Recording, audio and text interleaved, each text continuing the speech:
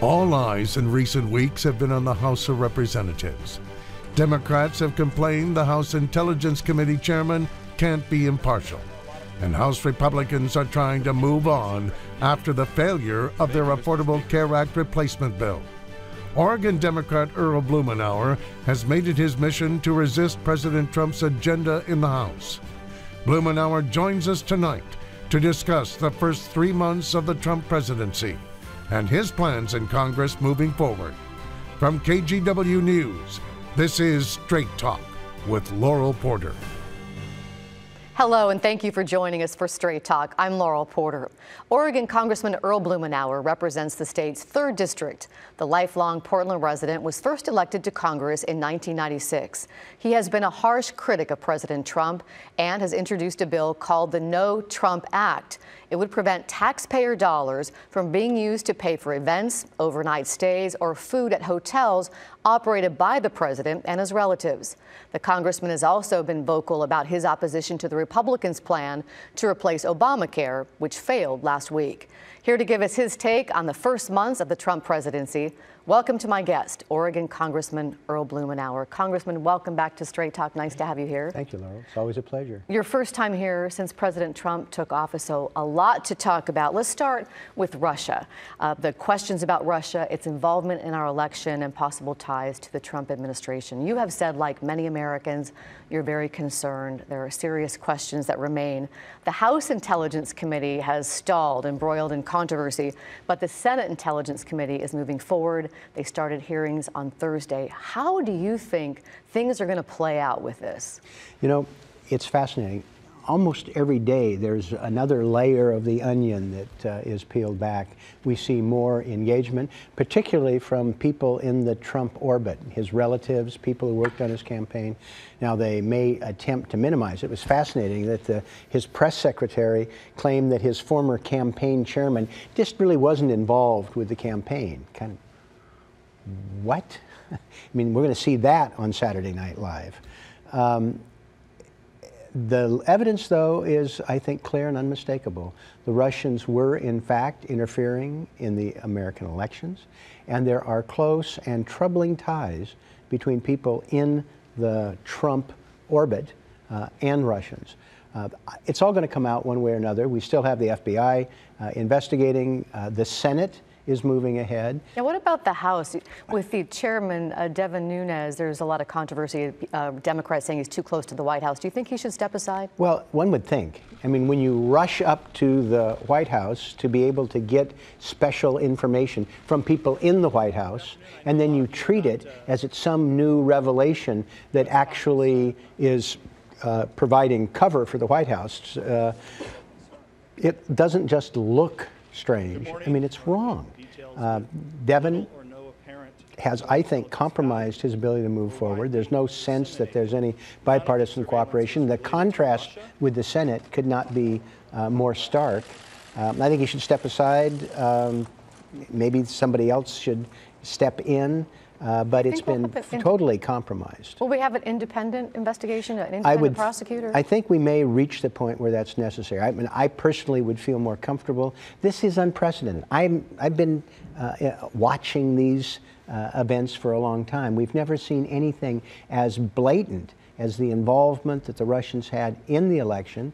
And we had, you know, the presidential candidate of the Republicans at that point, Trump when he was just the nominee, inviting the Russians to engage. It's not just unseemly, it's dangerous. Do you think that the committees will be able to compel the president to turn over his tax returns?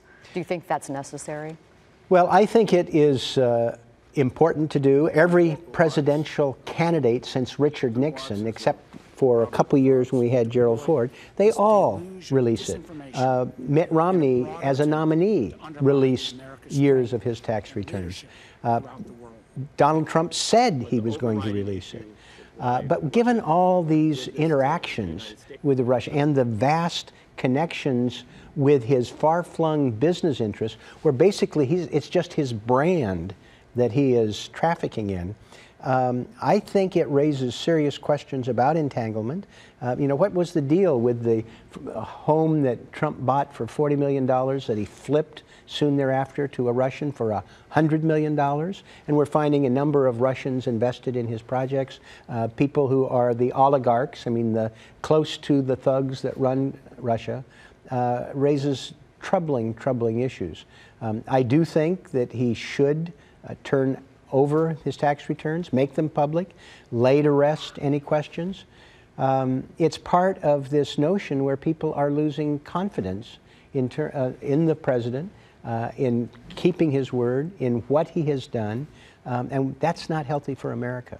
We'll be hearing more in the weeks ahead on that. Another hot topic, immigration. This week, Immigration and Customs Enforcement officials arrested 84 undocumented immigrants in Oregon and Washington. ICE says 60 had a criminal history, 24 did not. We know of 2 Dreamers that were detained, 2 from the Portland area. And you tweeted about one last weekend. Agents picked up from Southeast Portland Dreamer, 25-year-old Francisco Rodriguez Dominguez, and whisked him away to a detention center in Tacoma without a warrant. He came here when he was 5 years old. After a lot of public outcry, he was released. But was there a lot going on behind the scenes when that happened? Yeah, this is an example. This is, by all accounts, a very fine young man who works out in Mid-County, being involved with educational counseling. He's a good citizen. To have him swept up, this is happening repeatedly. I've heard from people who are deeply concerned about what's going to happen in Oregon's farming industry, nursing industry, wine industry. We have people who are afraid to go to health clinics, to go to court. People who are involved with domestic violence situations who are more afraid of their government than their abuser. That doesn't make anybody safer. And it's sending shockwaves that are widely felt. We have in this country about 10 million families that have at least one member who's undocumented. And we focus on the Latino community, but there are 50,000 Irish people who are here without proper documentation. There's 500,000 people from India. So there are a number of ethnic groups that are deeply involved in the community, involved with the economy. And this is something that doesn't serve anybody's And you interest. had a roundtable discussion on Friday morning. We're taping Friday afternoon, along with Congresswoman Bonamici, to try to produce legislation that would offer these sensitive areas like schools and courtrooms where they wouldn't be afraid of ICE agents. Tell us how that would work. Well, it was actually a terrific conversation with a variety of people, with law enforcement, local government, people who are providing aid and assistance to immigrants. What the legislation would entail is expanding a zone around areas that should basically be non-political, places that we want immigrants to go. We want them to go to court if they have problems with the legal system. We want them to keep their doctor's appointment. If we have children of immigrants who are sick and not treated, that is a threat to everybody. There's no useful purpose served by not having people be able to do these basic functions. And so having courthouses, having schools, having medical facilities with a zone of safety to enable people to take advantage of those services is important, not just in terms of the legislation that would expand that boundary, but also sending a signal that the ICE should be involved in a thoughtful and humane way, not being involved with ruthless persecution. You know, Congressman, there are a lot of Oregonians who, some of them write me, who say that they support the president's tougher stance on immigration. They think people should have to come here legally, whether it's from Mexico or Ireland or India, and that the people here illegally know that they've broken the laws. They've had some time to get their things in order, and they think ICE is doing the right thing. How would you respond to them? Well, we do want to respect the immigration laws, but the problem that we've got in this country is that we have come to rely upon vast numbers of people. We couldn't run Oregon agriculture without immigrants. What would happen to the hospitality industry?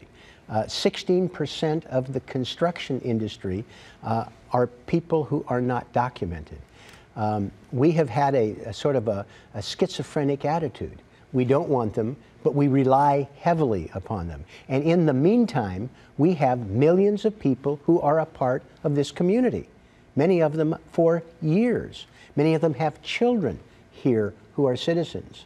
And we have many more who were brought here when they were babies or small kids. And so to just ruthlessly enforce the letter of the law is actually inhumane and is not very reasonable. You know, I find it interesting. There are some people who want the letter of the law enforced. I wonder how many speeding tickets they would get if the letter of the law were enforced. There's a zone of enforcement here. There are people who understand that there's a give and take. And I just think that we're better off having a system of immigration that speaks to the reality. Ronald Reagan had a program where we had immigration reform. It's long overdue now. But to think we're going to deport or force out of the country 11 or 12 million people who are part of the community and part of the economy is unrealistic, and I don't think it makes sense. Let's move on to health care. There's a lot more to talk about on immigration, but yeah, we have to talk about health care. The Republicans failed to get enough votes to pass their replacement bill for the Affordable Care Act, and they withdrew it. President Trump saying Obamacare will remain in place for the foreseeable future. You had continued to call for resistance. Do you think that made a difference? I think what people did around the country speaking out against the dismantling of the Affordable Care Act, which is working. I mean, we have the lowest uninsured rate in our nation's history.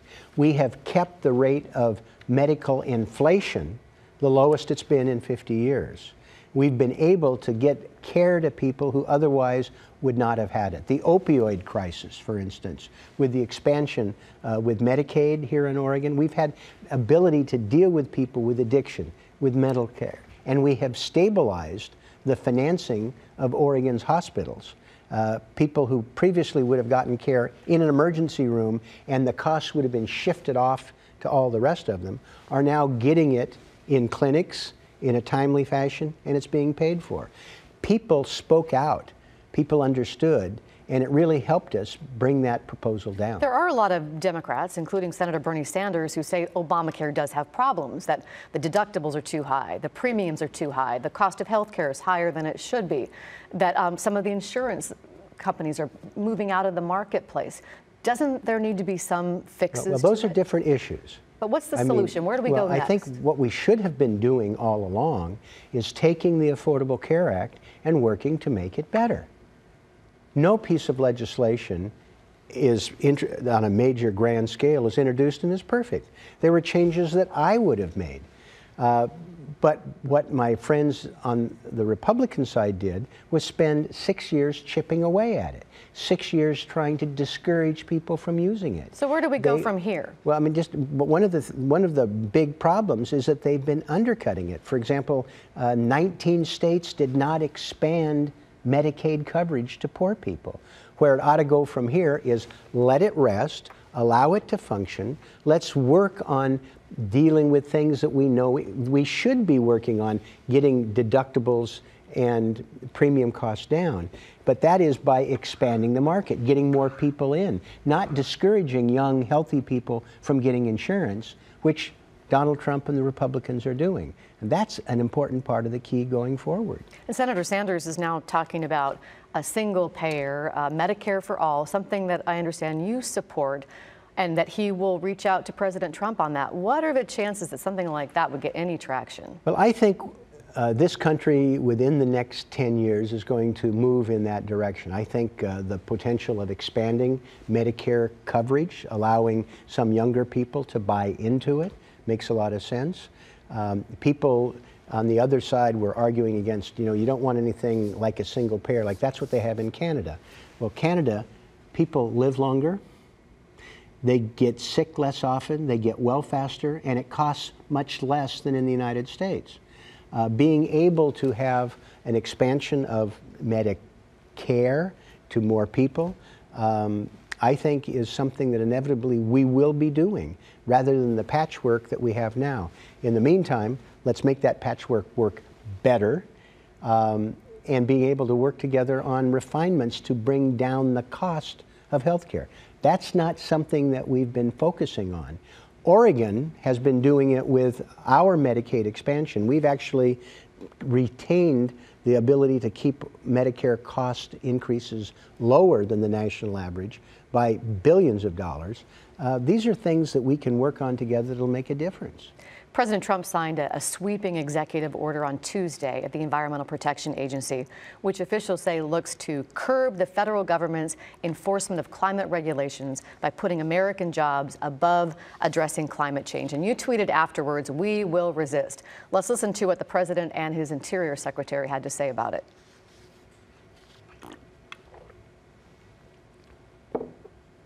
The action I'm taking today will eliminate federal overreach, restore economic freedom, and allow our companies and our workers to thrive, compete, and succeed on a level playing field. The people who are actually in the business applaud this effort, believe that it will do a lot to revive the industry. Well, we're going to do it right. Again, it is better to produce energy here under reasonable regulation.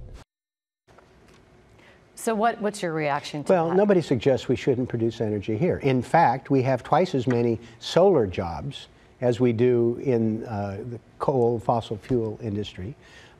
They're not going to bring coal jobs back. Coal jobs are gone because they've mechanized the mines and because companies are deciding to use natural gas, which is rather plentiful and cheap, rather than expensive and dirty coal. That's not going to change. The rest of the world is moving forward. It's interesting that the Chinese are loving this. They are exerting their leadership in alternative energy. And I've toured some of those facilities in China with wind, with solar. These are technologies that we developed in the United States. We're losing our leadership to the Chinese, to the Japanese. That makes no sense. There are a lot of Oregonians in the rural parts of the state who feel like a lot of the regulations have put a stranglehold on them and their economy, their employment, unemployment is higher. Is there a way to loosen some of these regulations and also protect the environment? Well, the regulations that we have encouraging the development of alternative energy has been a boon to rural America. Go out the gorge and look at the windmill farms. They're paying money to people in the community for being able to establish them there. This is energy that doesn't go to some foreign country. These are renewable items that are going to have actually lower cost over the long term, and they don't pollute the environment. The notion that I just came back from India, having unbridled pollution, burning lots of coal, is not something that is desirable by any stretch of the imagination. It's bad for the health it's bad in terms of being able to maintain a business climate that people want to invest in, that people want to visit. And the good news is that the public is not going to turn their back. Trump can make it harder, but we're not going to reverse these efforts, and I think the public will, in fact, resist this nonsense. Congressman, Attorney General Jeff Sessions has suggested the feds may crack down on legal marijuana. I know you've introduced some legislation about the marijuana industry, but we'll talk about that after the break. We're back in 2 minutes.